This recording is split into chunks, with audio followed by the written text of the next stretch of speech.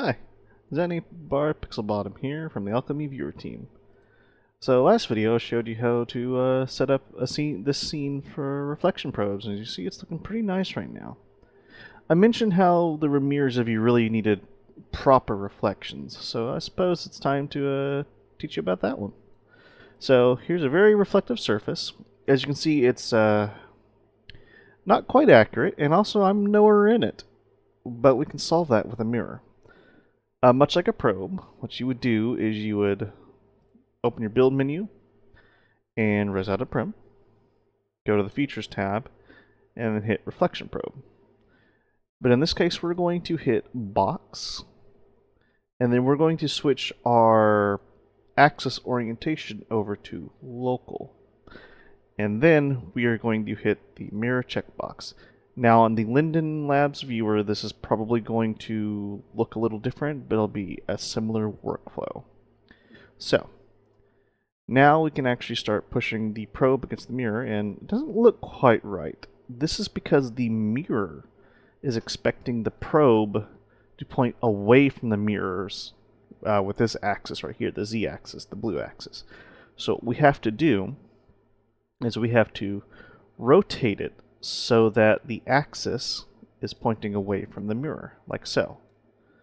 So now, if we were to move this very close to the mirror like so, and then resize it, we have a mirror. That looks like a very accurate reflection. And mirrors do lightly blend with surrounding probes, so you do get a little bit of fade around the edges, but you can always just make it bigger. But you'll notice I'm not in this reflection. Am I a vampire? Well, no, it's because the mirror is not set to dynamic. What dynamic does is allows particles and avatars to be seen from both a probe and mirrors. The reason this is a checkbox is because rendering avatars, again, is very expensive and should only really be used for proper mirrors like this. So if I were to hit dynamic, suddenly I am now visible within the mirror. Like so. Ooh, look how beautiful I look. Alright. So in this case, this is a good example of using a dynamic mirror. It's a perfect mirror, and you really do actually want to see yourself in it. But let's say that you have a decorative mirror that just needs to show the area, or it's distorted on purpose, or it's a very busy area such as the center of a club. In that case, it would probably be a good idea to use a static mirror like this.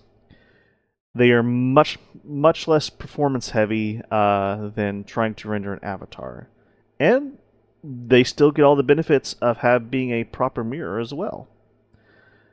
And that's basically all there is about mirrors. Hopefully at some point better indicators are placed on how to set up a mirror, but the biggest important note for this video is that this blue axis must be pointing away from the mirror itself.